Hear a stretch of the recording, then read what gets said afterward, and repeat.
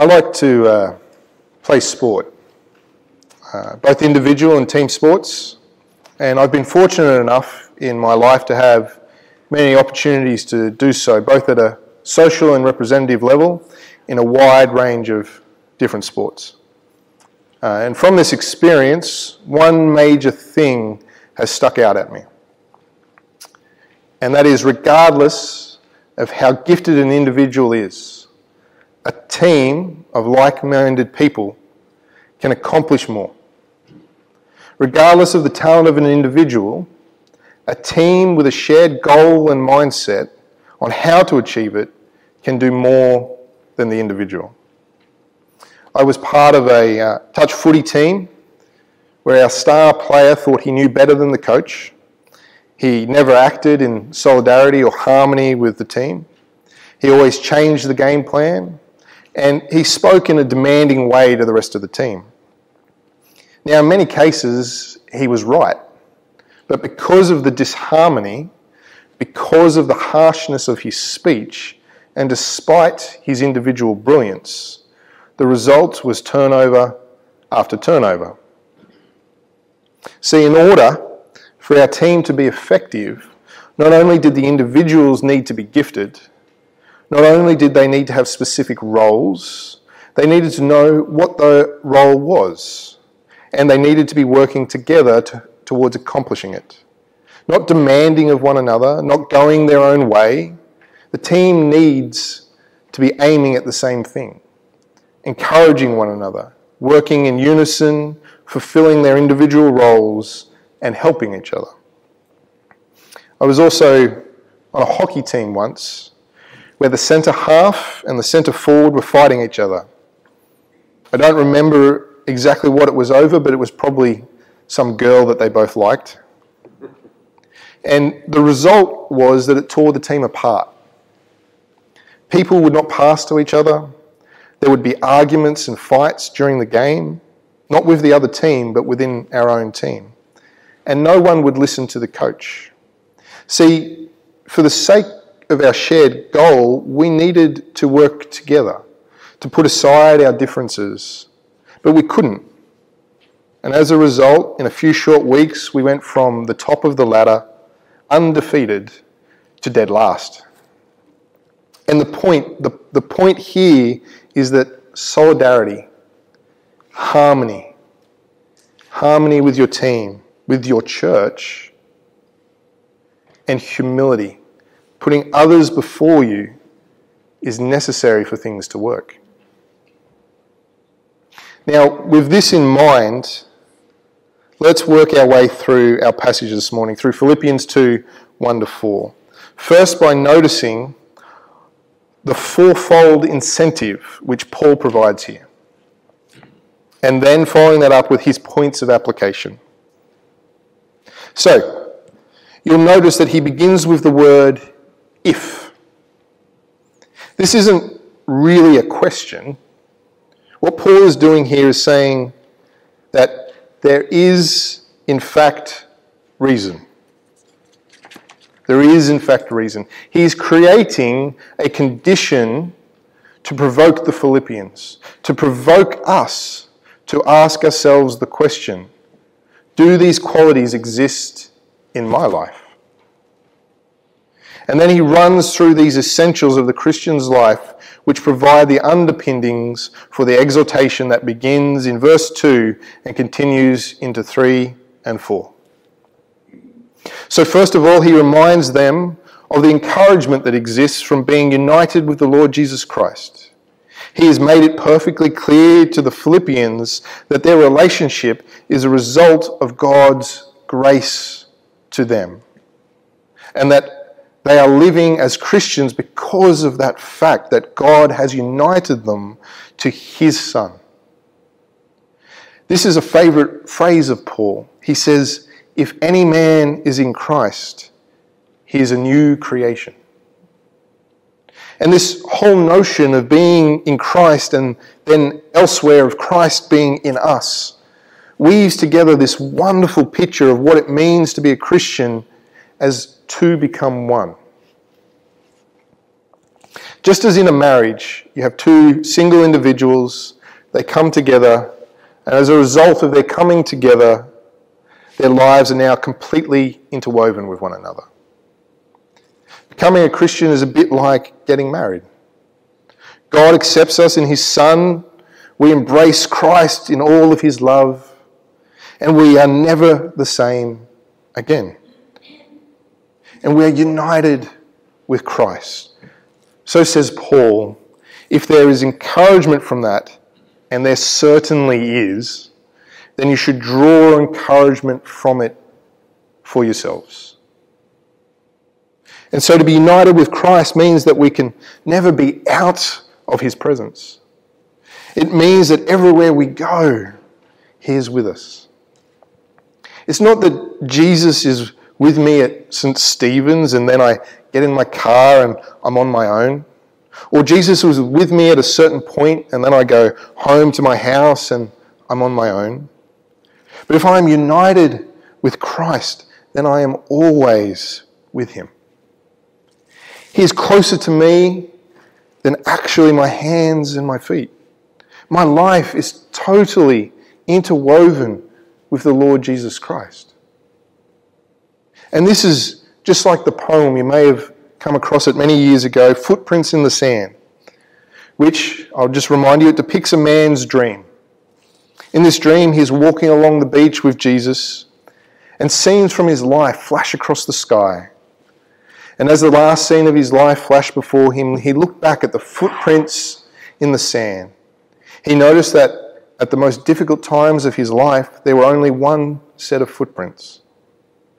Troubled by this, he asked Jesus, "Why would you leave me in my most desperate times of need?" And the Lord replied, "My son, I love you and I would never leave you.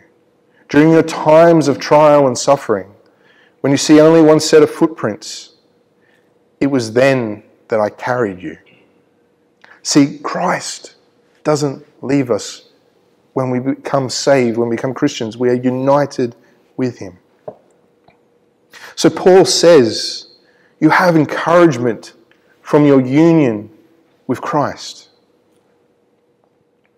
Then he says, any comfort from love, any participation or fellowship, same word, in the Spirit, any affection and sympathy. One of the greatest problems of contemporary life is that so many of us are unhappy, lonely, lacking in companionship, feeling ourselves, even when surrounded, to be absolutely alone. We manage to disguise it with superficial conversation and a fake smile, but we still walk away from gatherings of people and feel absolutely, desperately lost.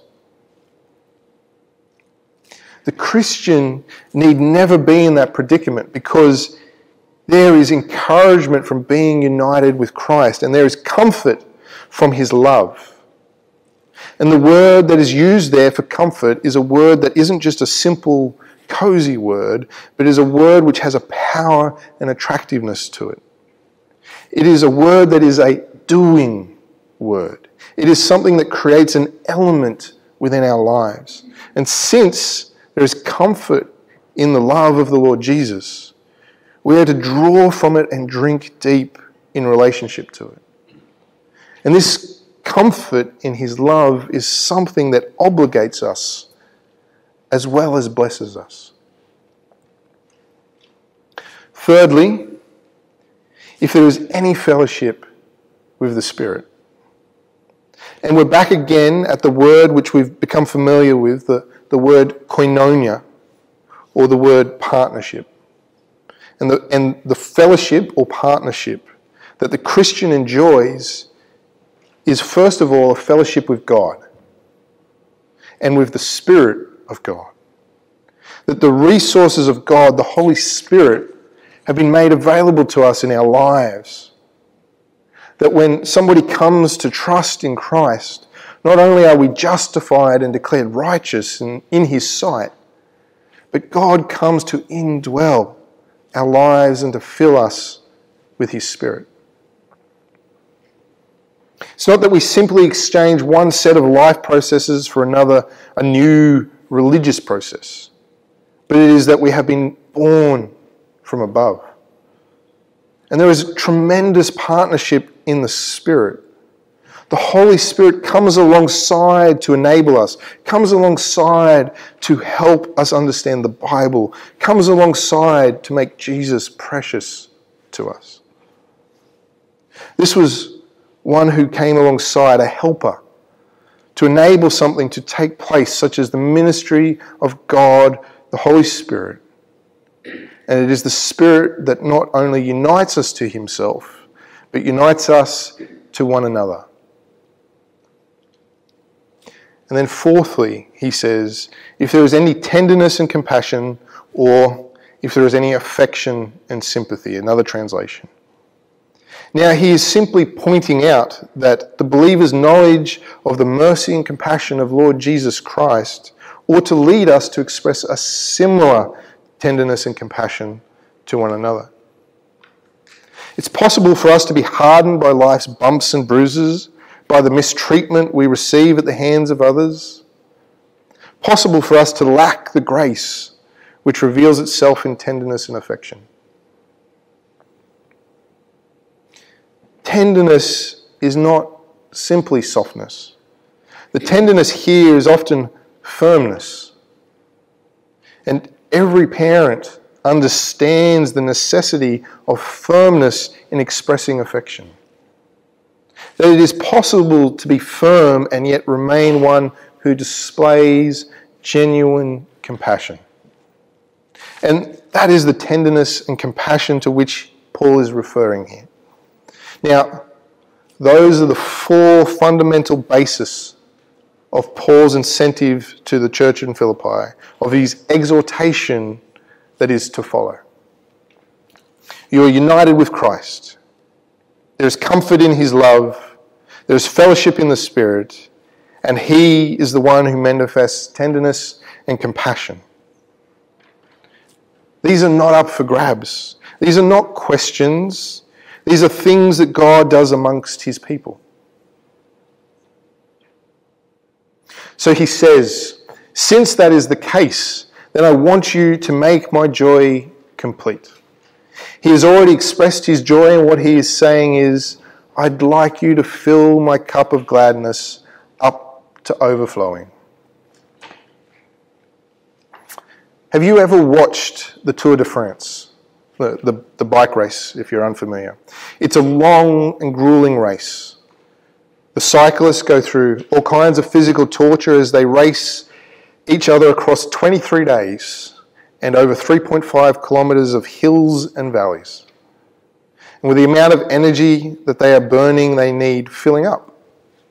And if you have ever watched, often what happens is for a brief period, someone will run or ride a motorbike alongside them, holding out drinks and food so that the cyclists can snatch them, fill themselves back up.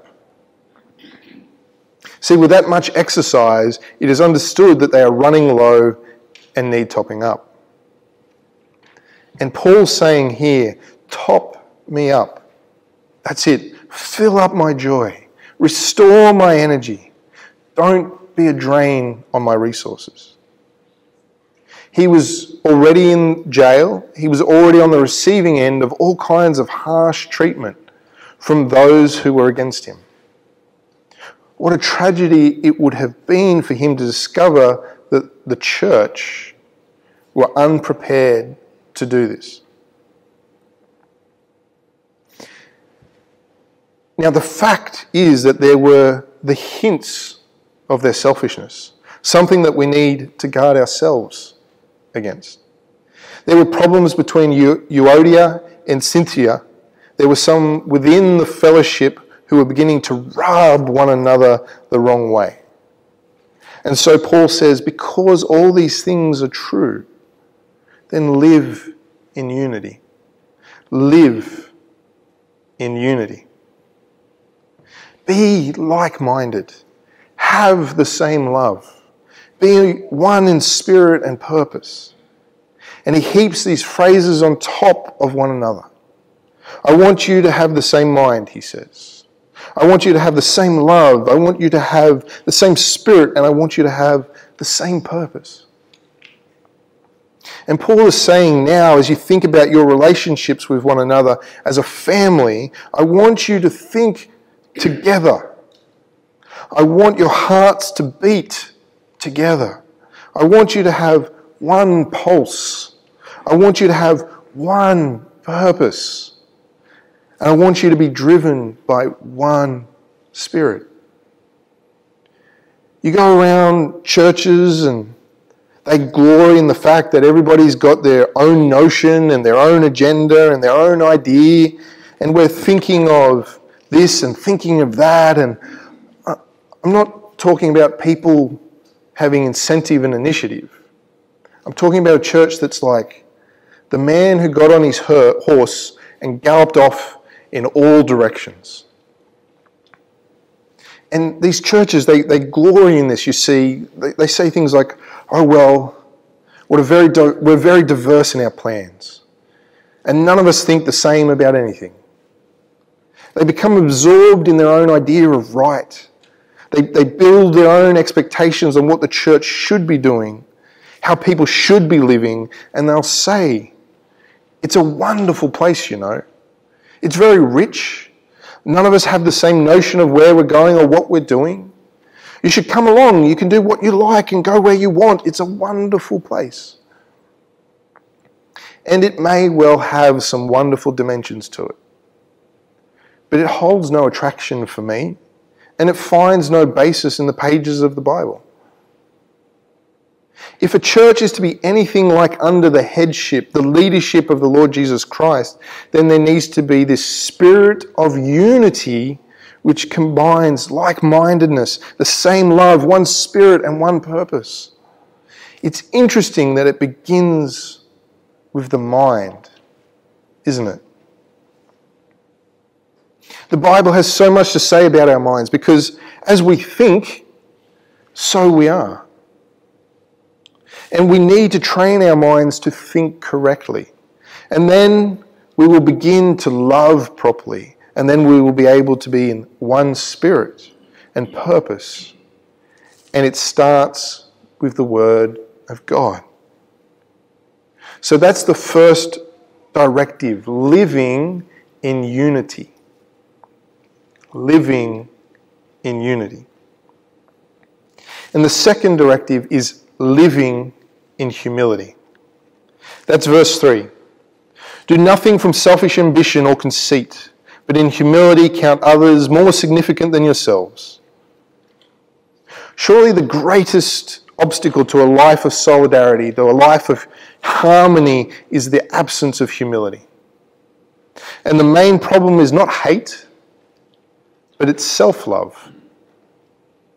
An attitude of conceit and selfishness runs completely counter to that of the Lord Jesus, whose attitude is described in verse 5, which follows and to which we'll come next week.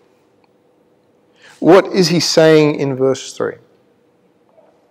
He's saying this, church.